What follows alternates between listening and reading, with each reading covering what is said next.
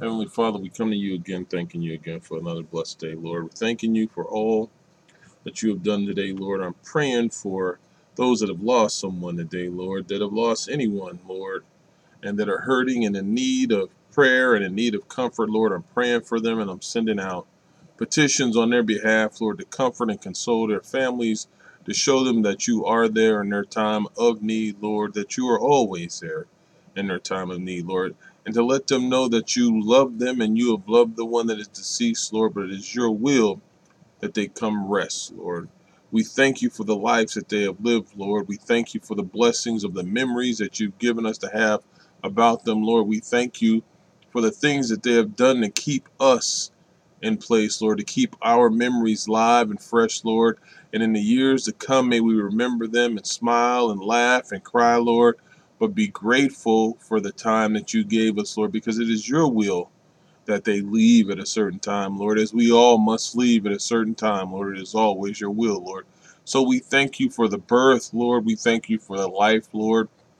And Lord, we thank you for the death, Lord, because in order for us to be with you, this body must go, Lord. So we thank you for those lives that have walked through and are now at rest, Lord, and are waiting to be called to see your face, Lord, in glory, Lord.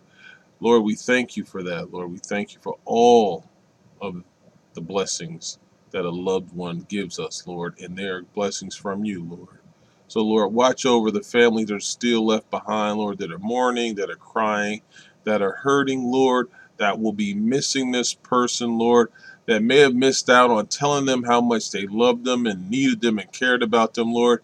And, Lord, when they see any of these things, Lord, make them think about who's still here, Lord, and share that love and tell them how much you miss them, Lord, how much you love them while they're here, Lord, because we all have a set time and it is due through you, Lord. So we thank you, Lord, for that.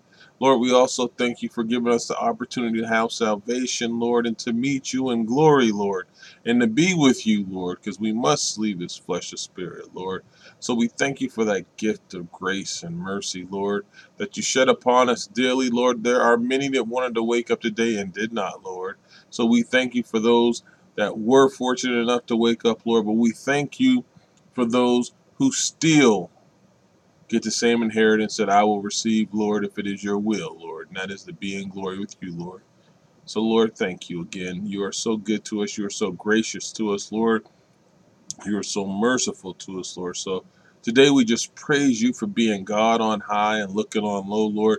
We praise you for giving us a time frame to be down here on this world in a physical realm, Lord, in a realm where we can touch somebody and see our family, Lord. But what we really thank you for, Lord, is the sacrifice that you've given us, Lord, so that our faith can get us to be with you and we can see you, Lord, and be in heaven with you, Lord, and praise you and worship you with all the angels and the saints and the apostles, Lord, because that is the true plan, Lord, to be in glory with you, Lord. This is a temporal time frame that we walk through, Lord, but eternity, we want to be with you, Lord.